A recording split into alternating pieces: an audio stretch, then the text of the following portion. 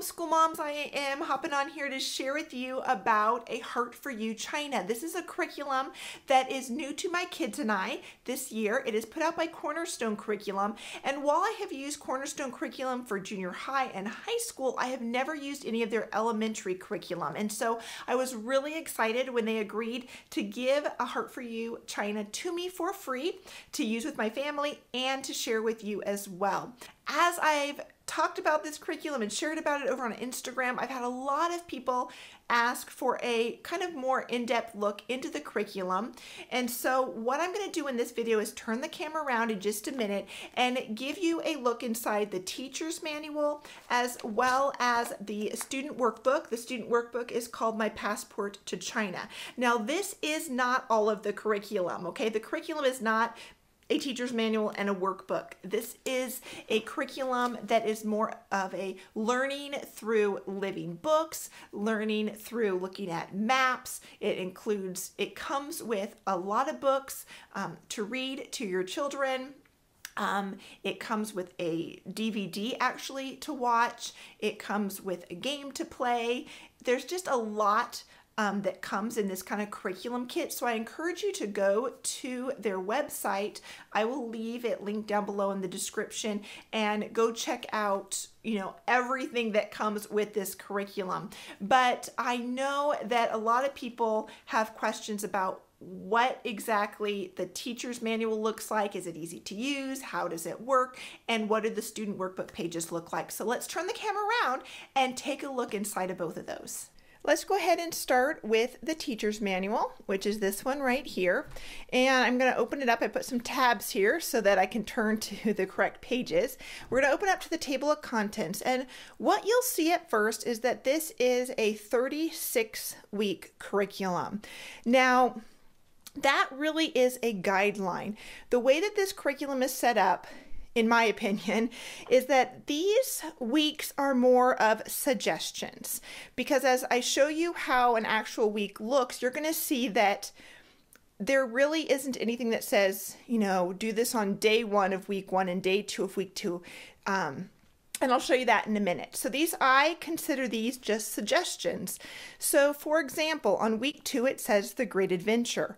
That lesson should take you about a week. And if you want to stay on track and get done in 36 weeks, you probably want to try to fit that into your week 2. As you can see here, week 3 and 4 is Marco Polo. So Marco Polo is probably going to take you about 2 weeks to get through.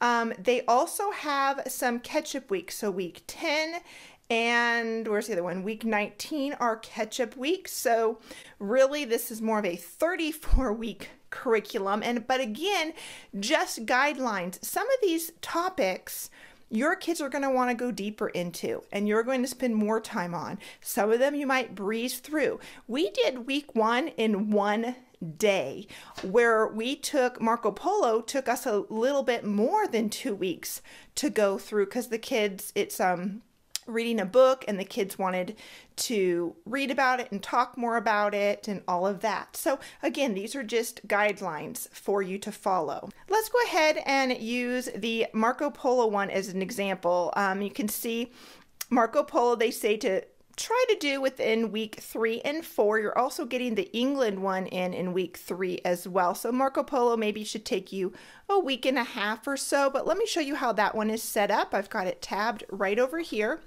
And so here you can clearly see this is the section for the Marco Polo lesson. And this is what I love about this curriculum. This says, what am I to do? What am I to say? So it is just an open and go curriculum. You do not have to do a whole lot of planning, really any planning ahead of time. You open this up and it tells you what you need to do and what you need to say. So right here it says, read the prayer request from the prayer calendar, which comes with the curriculum. And so you're going to read that prayer request and it says, what do I say? Well, you say to your kids, let's pray together for this request. And you do that prayer request. You're going to read the introduction to the adventures of Marco Polo. You're going to find Marco Polo. What you're going to say to your kids is, let's find Marco Polo on your timeline in your passport, which is the workbook right in here. So you're going to say to your kids, let's find that on pages 22 to 26. And as we read, Marco Polo, we're going to add in important information about him and his travels and about China. And then you're going to read Marco Polo, the Polo Brothers. And here's the dialogue that you're going to have with your kids. Now, again, remember, Marco Polo is probably about a week and a half or so that it's going to take you to do. So let me show you what that's going to, how much material that is. So you have that page here. You've got this here again, reading more of the Marco Polo story. Here are the little prompts to talk to your kids. Here's some stuff to talk about. You would read this to your kids and then continue reading in the Marco Polo, having this discussion here with your kids, these questions. All right. Here's some more reading that you're doing and what you're talking about. Over here it says open the DK China Eyewitness Travel Guide. So you're going to be looking at another book that comes with the curriculum and looking at those pages and talking about them with your kids and doing some more of that. And then over here is just a list of all these different pages in that DK China Eyewitness Travel Guide. These are just a whole bunch of different pages that you can look at with your kids, and it tells you kind of what to focus on that particular page. Some of these, my kids, we flipped over, we went, okay, yeah, that's cool. And other ones we went, whoa, this is interesting. Let's read every single thing on that page. Wow, the Yellow River looks really cool. Can we research that more? And we'd kind of take rabbit trails. And so that's why I'm saying you can make this curriculum as much or as little as you really want to. Then there are also here links to different places on the internet to find more pictures and information about the stuff that you're learning about. Again, this is all supposed to take about a week and a half, 2 weeks. You're going to be looking at some more internet links, reading to your kids. Here it says, what are your impressions of China and the Chinese people? Journal them into my passport on page 27. So again, your kids would pull out their workbook here, my passport to China, turn to that page and go ahead and do what it says here. So let me keep going. And then, so that was the end of it. So that should take you about a week or a week and a half or 2 weeks. And so what I love about this is, let's say you start this and you do the prayer, maybe you read this and you're done for the day. Your kids have lost their attention span is gone. You can just put a little tab over here so that you know the next time you come back to A Heart for You China, you're going to pick up right there. And the next day or a couple days later, you come back to this curriculum and you start working through, and your kids are like, this is so exciting, Mom, keep reading, you keep working through it. You take some rabbit trails somewhere, you put a little sticky where you left off, and you come back to it another time. And again, those weeks are just guidelines. If you want to spend 4 weeks on Marco Polo and his journey to China, you can certainly do that. And that's what I love about this curriculum. Everything is scripted for you, and it tells you how many weeks roughly it should take each thing. So you can stick to this as closely as you want to, but you can go off and take rabbit trails, dive into it more. You can skip things if you want to, really go at your own pace. And if you want to spend 5 minutes one day on this, an hour another day, I mean, it's really up to your kids. And so I kind of let my kids drive how much we do. If they're really interested and engaged, we just keep going. And if they're disinterested, we just do a little bit and then we move on. Let me show you another lesson. This one is the lesson on dynasties. Let me flip back over here and show you. Okay, right here it says dynasties. It says week 16 to 18. That means that this should take maybe 3 weeks. 16, 17, 18. So 3 weeks. And then the week after that's a catch-up week. So you really could spend 4 weeks on dynasty if you want to, and still, be on track to finish within a 36-week school year. So this one's on dynasties. Again, has some things that you're going to read to your kids. Here is a little video on YouTube that you can watch with your kids. Again, use what you want at your discretion. These are just resources to help your kids learn about China and get a heart for China, but you can certainly skip what you want to, and add other things in as well. So here they're looking at the history of China from the DK China book. And they're working on their timeline here that is also in their workbook there.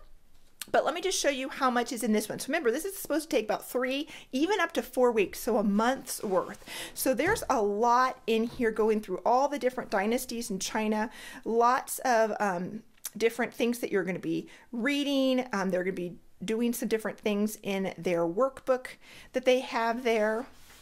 I'm just going to keep flipping through. They've got some links here that you can go to on the internet. Okay, here's some more pages that they can read in the DK China book. Some work in their passport, which is their workbook. Here is a section that you're going to be reading to them. So that's quite a bit of reading. Well, not quite a bit, but that's a little bit more reading out of the teacher's manual than normal. Here it says spend time praying, so you're going to be praying for the people of China.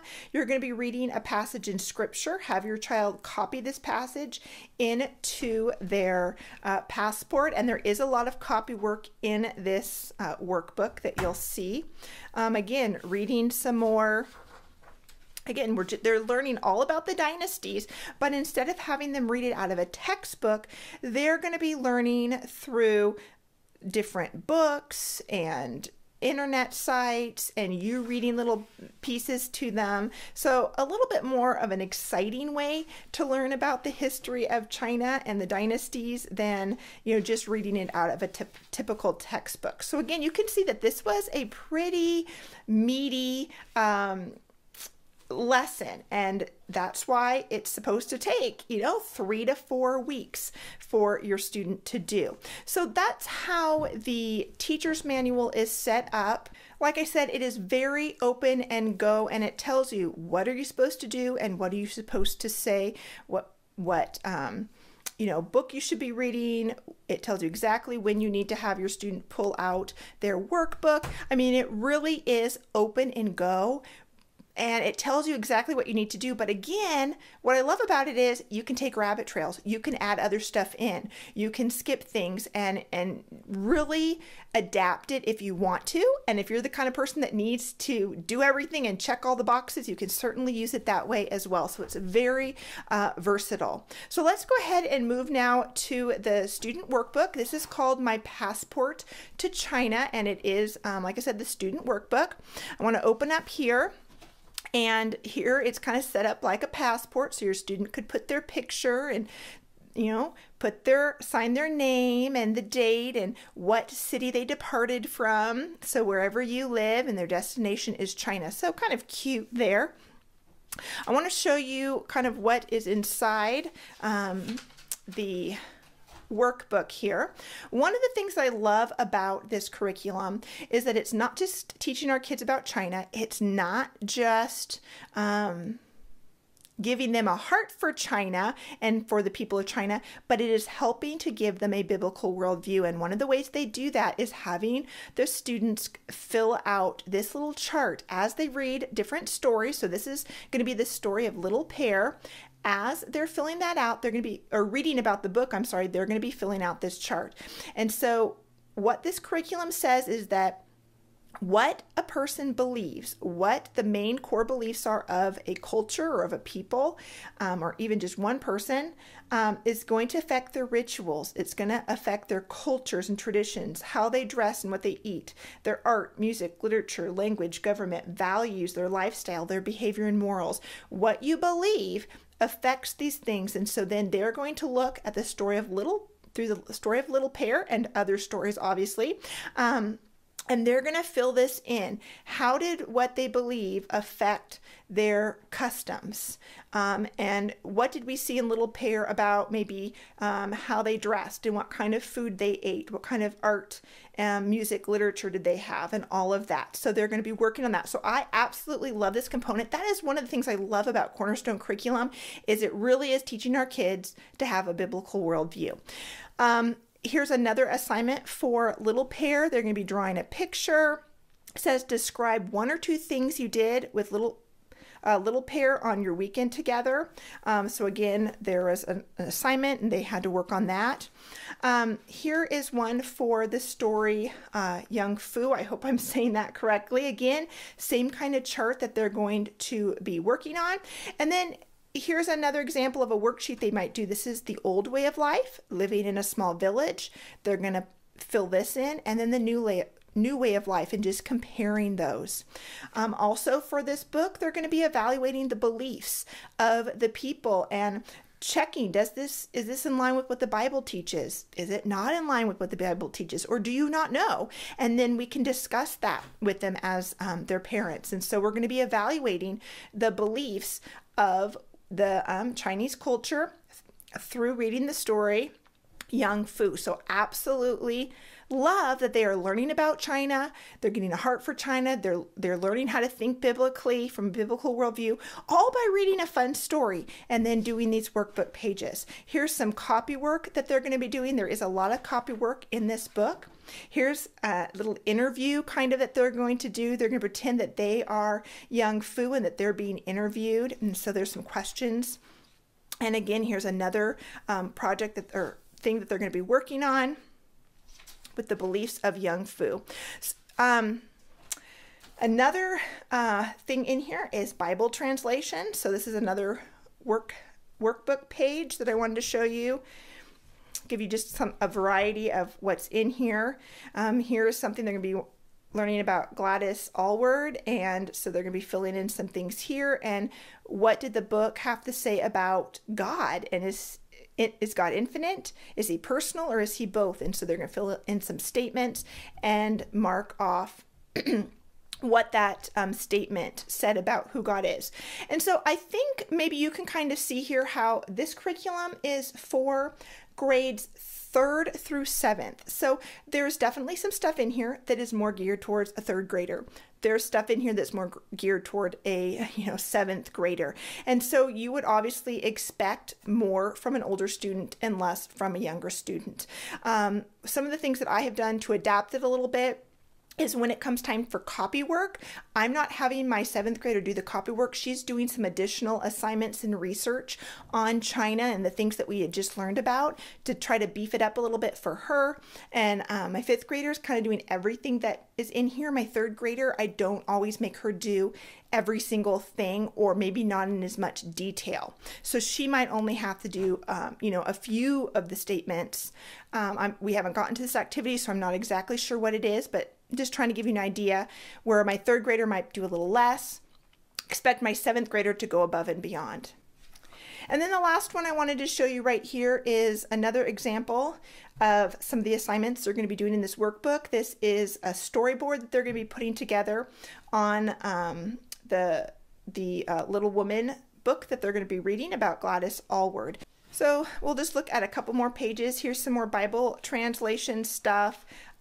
Looks like there's some copy work here and an activity to do here. So like I said, there is a lot of copy work in here, a lot of other fun workbook pages to get your kids to think about China, to think biblically, to think critically. So a lot of fun stuff in this workbook. So if you have any questions about this curriculum, go ahead and leave them down below in the comment section, and hopefully I can answer them for you.